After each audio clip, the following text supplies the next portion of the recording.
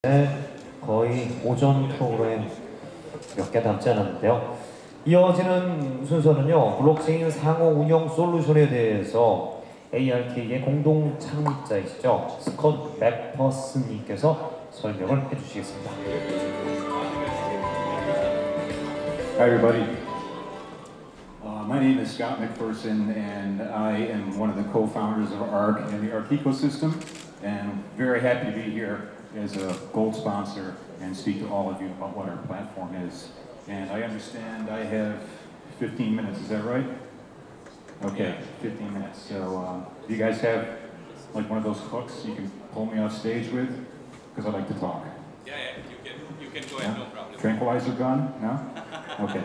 All right, so ARK.io, point-click blockchain. We'll get to that a little bit later. What is ARK? What are we made up of? We are a utility token, a cryptocurrency, our own blockchain, and a huge toolbox of tools for developers to create their own blockchain and to build decentralized applications on top of that. So how do you start this? Our initial goal was to form some semblance of interoperability. Among thousands of coins out there, I think 1,500 plus, we position ourselves right in the middle and work on ways to make blockchains communicate with each other. And we've actually done this. Right now we have connections that are active between the Bitcoin network, the Litecoin network, and Ethereum. And initially these are one-way communications whereby if you have an ARK token and you execute a transaction on the ARK network, you can trigger a corresponding transaction on one of these other networks. And initially these are one-way transactions, but recently we have them formed to be bidirectional, so they can go back and forth. And I don't think anyone else has this. I don't think anyone really knows this.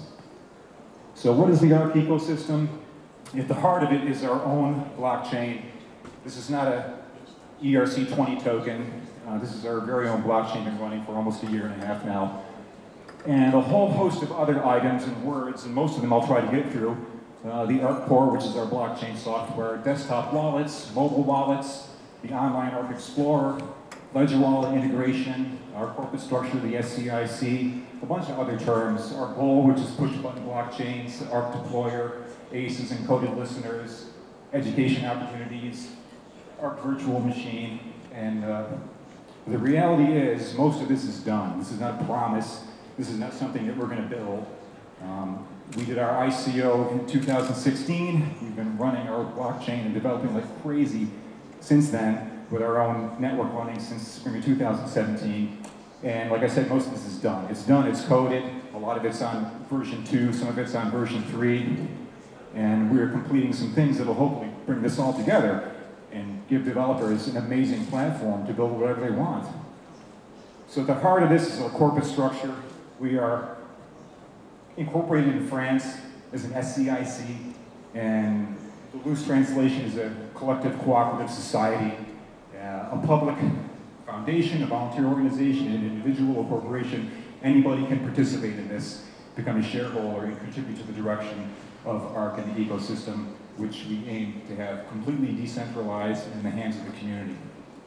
And this is important because with legitimate business structure, it gives credibility to blockchain projects. And we're very happy to be incorporated in France, which is where our lead developer is from.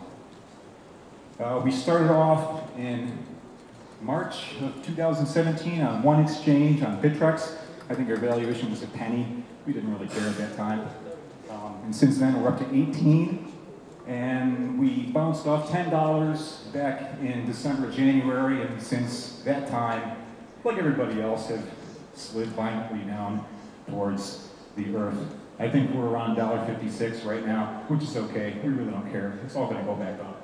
There's so much room in this cryptocurrency world for new money to come in, for increased growth. There's so much momentum. There's so much new interest, so many new projects, and so much money waiting on the sidelines for the game of musical chairs to begin again. And the music is going to start soon, and it's going to be loud. So, right now, this is where we are, and everyone knows everything is going to go up. Despite that meager graph on the slide before, we remain in the top 10 return on investment, ROI of all time. And these are recent stats, and we're still floating around 4, 5, or 6. And so if you participated in our initial offering, even though everything's gone down, you should still be very pleased. At the core of ARK is the ARK Core blockchain. Again, this is our own blockchain software, running for almost a year and a half now on our own network. It is very fast, it is very lean. It uses a consensus model called Delegated Proof of Stake, which we think is the best model, better than any other model out there. I'll talk more about that. It has really fast block times, 8-second block times, and built into each transaction is something called a vendor field, where you can put a trigger, a snippet of code, something in there to trigger a transaction on another blockchain, and that is the foundation for the connections that our blockchain can make with any other blockchain. And it can be any blockchain. You can build a listener to use this function and connect with any blockchain if you want to. It's all open source. So Delegated Proof of Stake is a consensus system, and like I said, we think this is the best one. If you think about proof of work, it uses a tremendous amount of electricity, thousands of these specialized mining rigs all over the world. It uses more electricity than Ireland and several other small countries combined. And it just does not seem like a model that is sustainable. Delegated Proof of Stake uses delegates.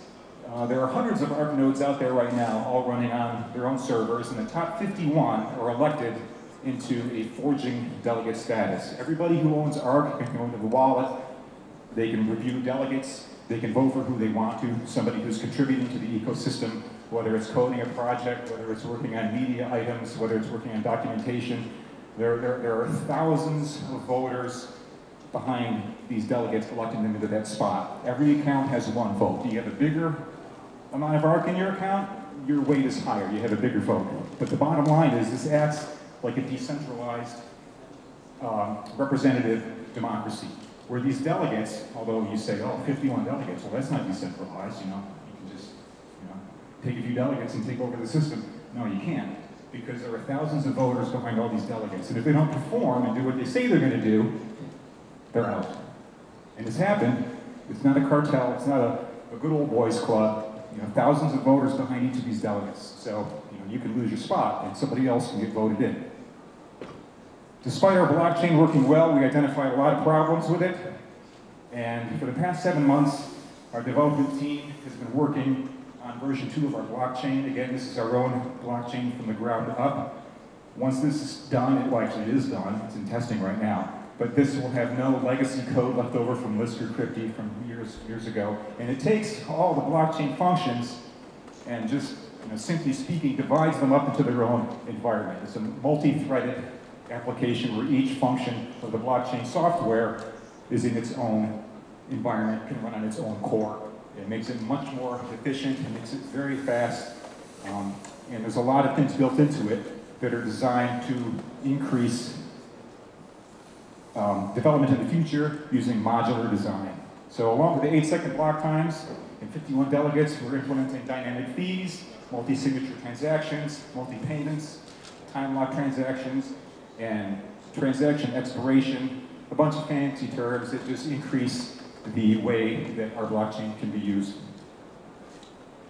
Also, with our second version of the blockchain, it's a modular design. It's going to be like Legos. So if you have a module you want to plug into your blockchain or remove or upgrade, you can do this in a modular fashion without disrupting the rest of your coding. One of the other things we have developed are desktop wallets. A very elegantly designed wallet that works very well.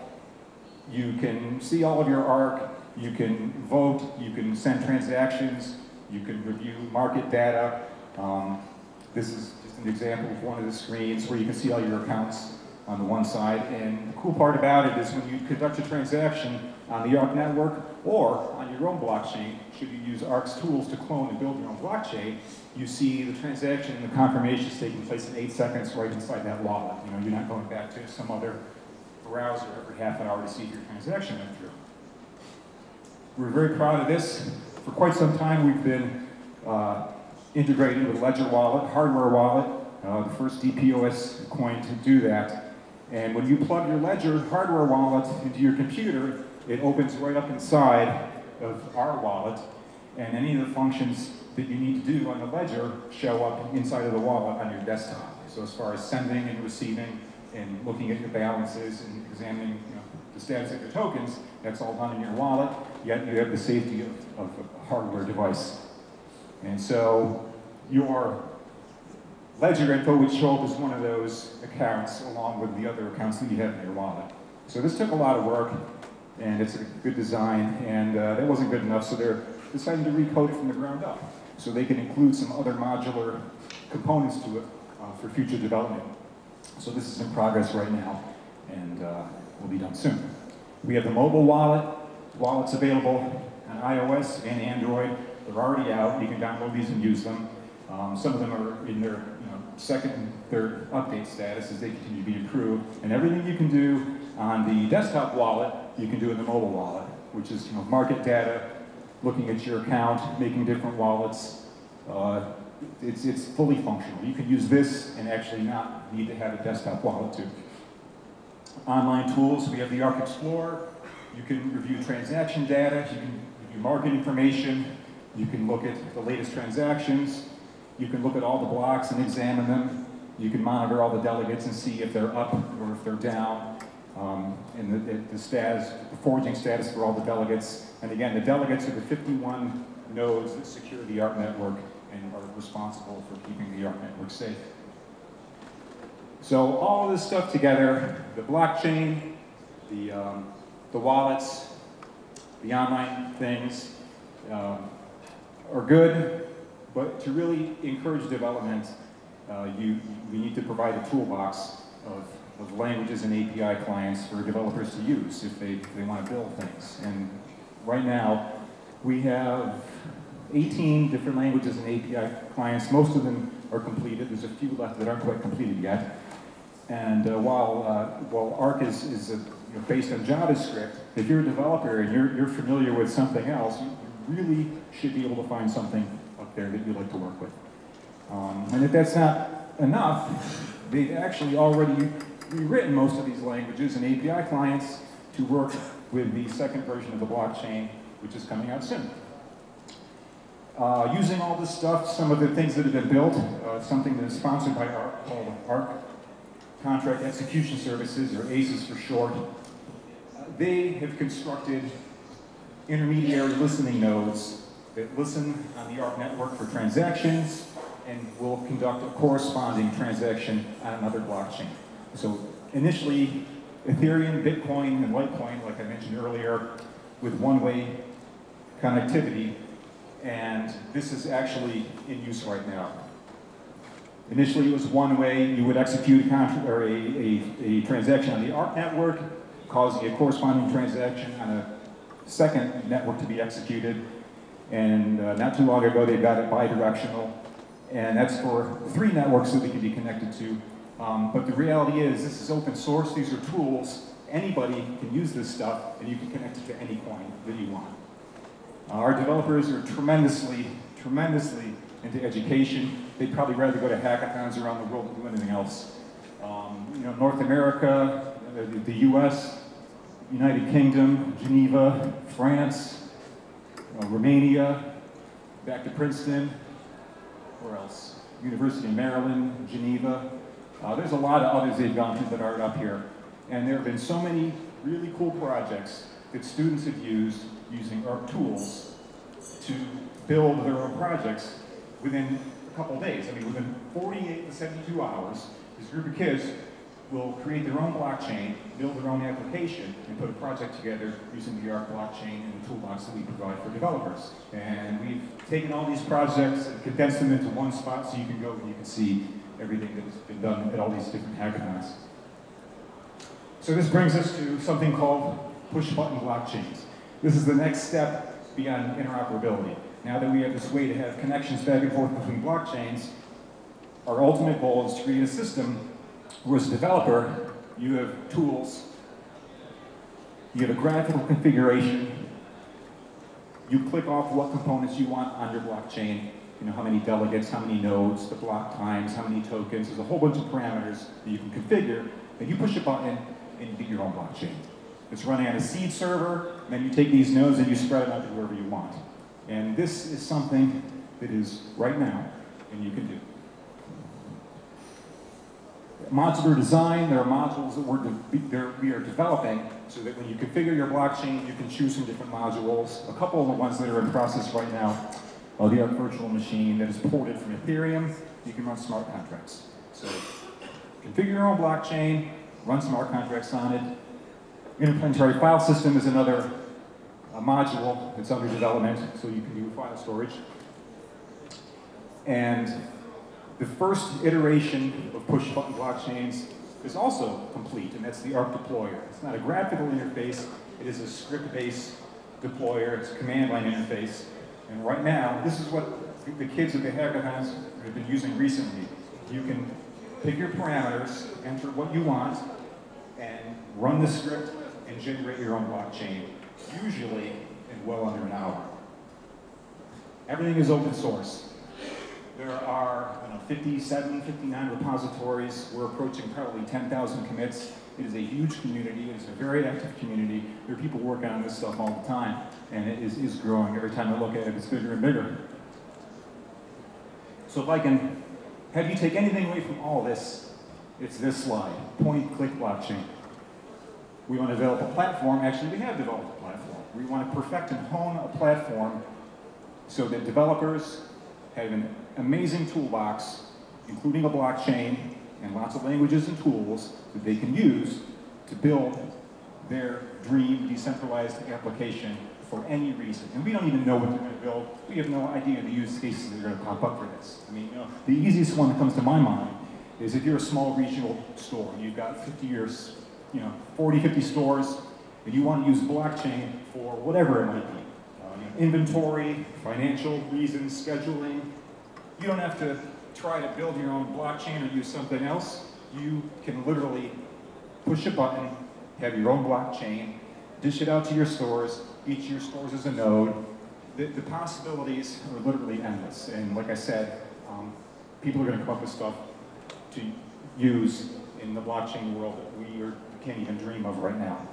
So our core blockchain, a huge toolkit, and a modular ecosystem that makes it easy for developers to use. And the best analogy that we've come up with is we are going to be the WordPress of blockchains.